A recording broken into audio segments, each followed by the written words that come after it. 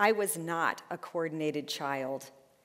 In PE, when they wanted us to jump over hurdles, I refused. Finally, the frustrated teacher took out an entire lane of hurdles, strung masking tape from one row to the next for me to jump over or run through. Every year when I was a kid, for my birthday, my mom would buy me a new Schwinn bike, but I was 11 before I figured out how to ride one. I was a reader and a social butterfly, but not a jock. As an adult, I hesitantly began biking around in my neighborhood, to the library or coffee dates. And when a friend became involved in organizing Bike to Work Week, I agreed to help her organize and be at events.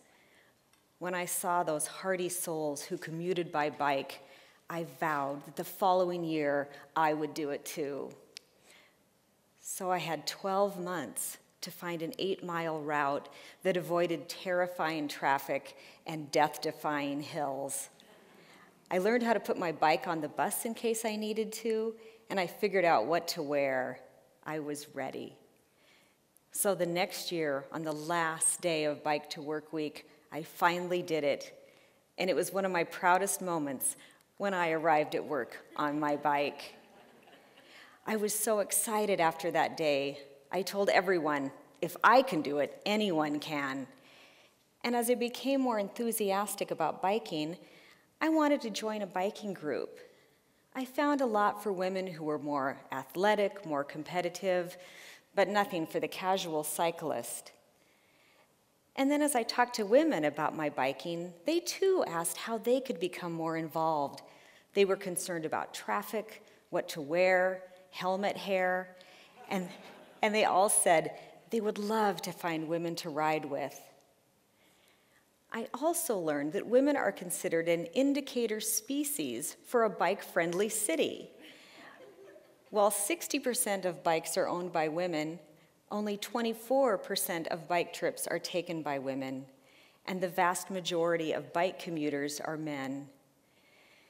Women are more hesitant about traffic and more apt to get involved with cycling through the community of other women.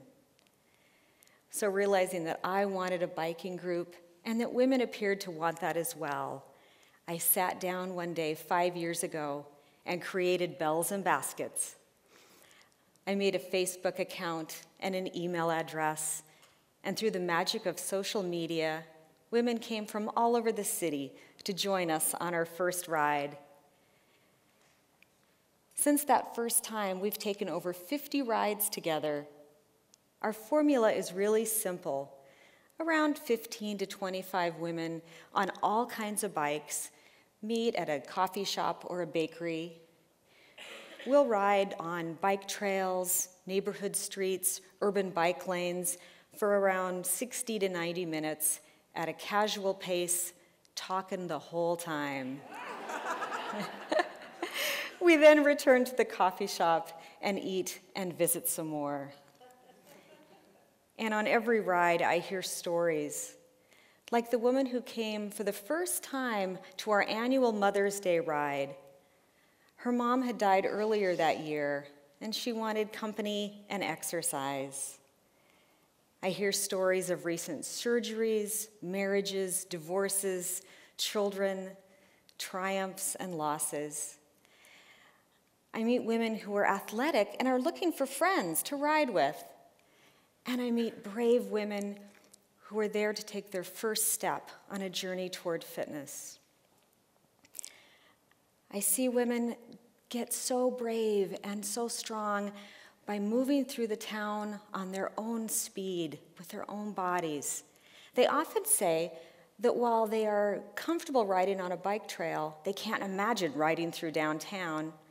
But with the group, they find the courage to do so. These women make new friends, find new areas to ride, and become empowered as cyclists. And in addition to that, they seem to become transformed into stronger women as well. Through no expense except my time and energy, I've created a community that didn't exist before. What kind of community would you like to see happen? Quilting, gaming, politics, fitness? It's really easy to do. Just like the first time that I biked to work, if I can do it, anyone can.